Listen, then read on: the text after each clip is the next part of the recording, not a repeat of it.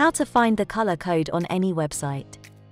For this tutorial, we are going to use the Chrome browser. This method works on any other modern browser available. Open the website you want to sample. Next, right-click and choose Inspect. By default, the Elements tab will display. Under the Styles and Elements style selector, add color with the value of red or any color.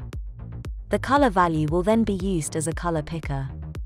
Using the color picker, point your cursor anywhere on the web page to select the color. You can generate HEX, RGBA, and HSLA color codes.